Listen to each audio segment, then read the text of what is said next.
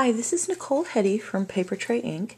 And today I'm going to show you how to do a little technique that I call watercolor splats. This is achieved by using a dye ink on your background, and then by adding splotches of water, it automatically lightens the color a little bit and gives you this cool artistic effect. So let's start with applying the color to the cardstock. I have a piece of Stamper Select white cardstock here, and I have a couple sponge daubers, and I'm going to be using a couple different colors of ink. I have Hawaiian Shores, Tropical Teal, Simply Chartreuse, and Limeade Ice. I'm going to start with my blues first, Hawaiian Shores specifically. I'm going to get this sponge dauber here. And the important thing to remember when doing this technique is that your ink pads are really well inked. If they're dry, your results are going to be a bit more splotchy. And you always want to remember to do complete strokes back and forth, especially when you're starting, because if you stop in the middle, you'll end up with a splotch in the middle that will be hard to get rid of later. So just always do consistent strokes just like this. Now you can achieve different looks depending on how heavy you put your color on. You can keep it really soft like this if you like, but I like to go fairly dark myself. I feel like, especially when doing the water splats, that they show up better if your color is a bit more intense. Now what you want to remember to do, you're going to be blending your colors to get a bit of an ombre effect. So you want to basically fade out your color. So what I do is ink up my dauber here and just keep going until the ink runs out. And you can see how it gets that lighter shade there. And I just did exactly what I told you not to do, which was to create a splotch in the middle of your paper, because it is really hard to get rid of. But I'm going to keep working with it, and that way you can see how you can fix the problem yourself if you do that by accident. So now I'm opening up the Tropical Teal, and I'm going to pretty much work in the same exact fashion. I like to start a little bit after the color I just used, because I want to blend them together and have the darker portion to the left of the lighter color. So I start here and then just start fading it into the Hawaiian Shores.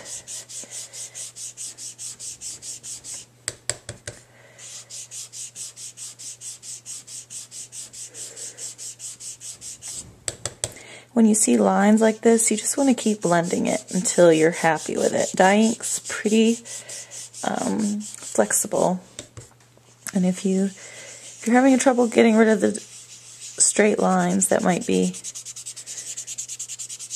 bothering you, you can do a little bit of a circular motion once you have your colors blended a bit more.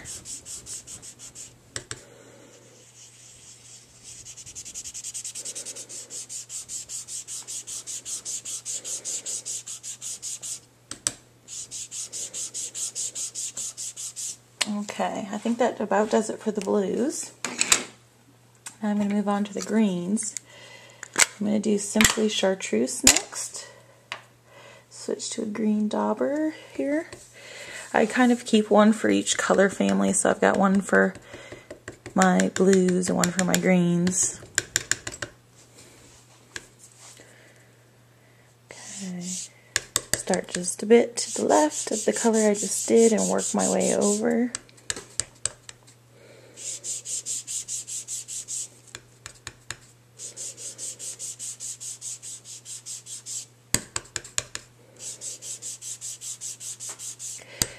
And especially when you've got two dark colors like this, you really want to make sure the two are blended well and almost create another strip of color in there.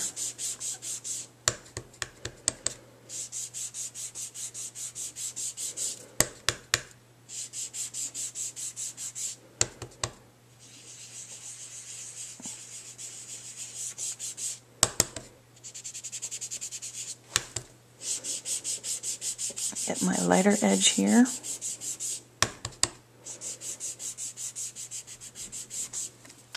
Okay, now I'm going to bring in limeade ice to finish this. And I'm actually going to flip this around, it'll be a little bit easier.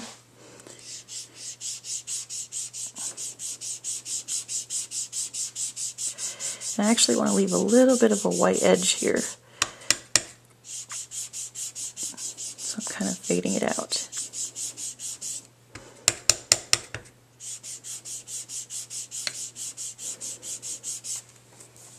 Okay, so there's my completed cardstock. Okay, so now we want to do the watercolored splats, and what I want to do is talk to you a little bit about paintbrushes for this. For this technique, you're going to want a bit of a rounder brush, something like these. They help you get a nice round splotch of water when you lay the paintbrush tip onto your paper.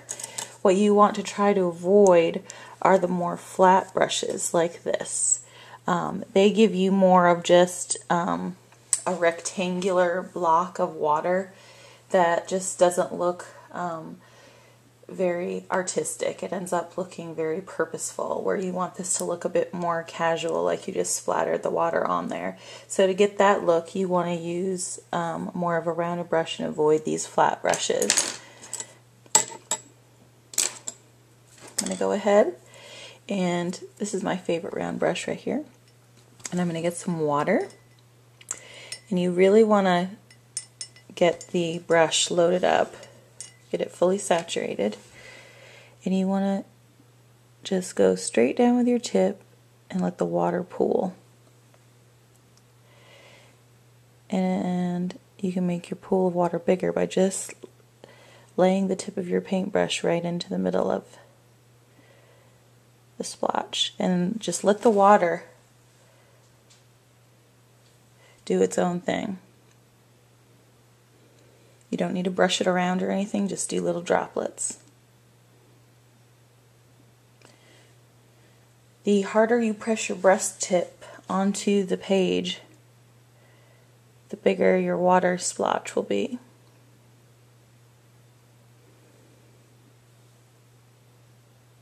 And like I said, you can always add to it by getting more water. Just adding your water to the center of the little puddle you already have. If you just let it do the work. Now I like to add little dots around the big dots to make it look a bit more like it was just splattered on there casually. And you don't want very much water on your brush for that. You just want to barely touch the tip of your brush onto the paper. Just a little light touch.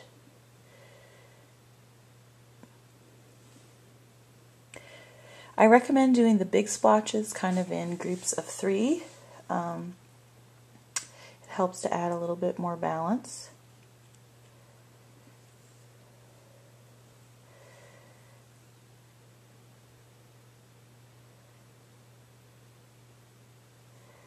Okay, that looks pretty good to me. So now I can move on to my die cutting. Okay, here I've gone ahead and run this through my die cutting machine, and I'm going to carefully remove the die like this, and some of the numbers will be stuck in there, but that's okay.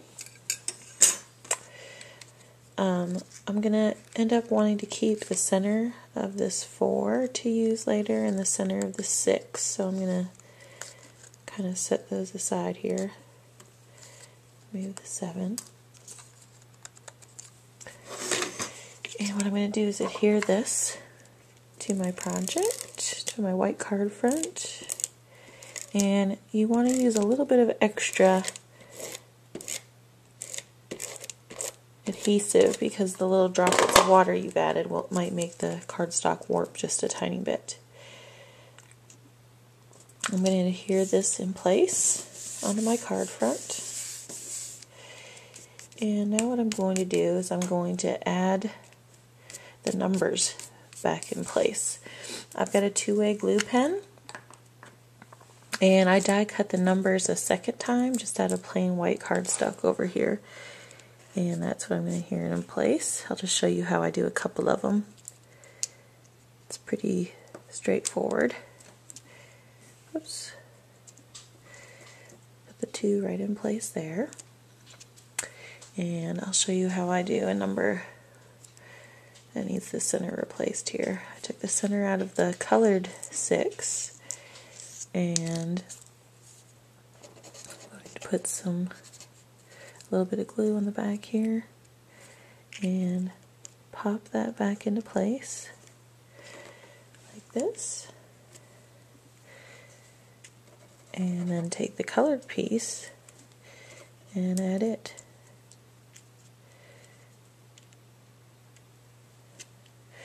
So it looks a little something like this. So I'm going to go ahead and add the rest of those numbers right now. After I have all of the numbers in place, the very last thing I'm going to do is add a sentiment right in the lower corner like that. And there's the completed card.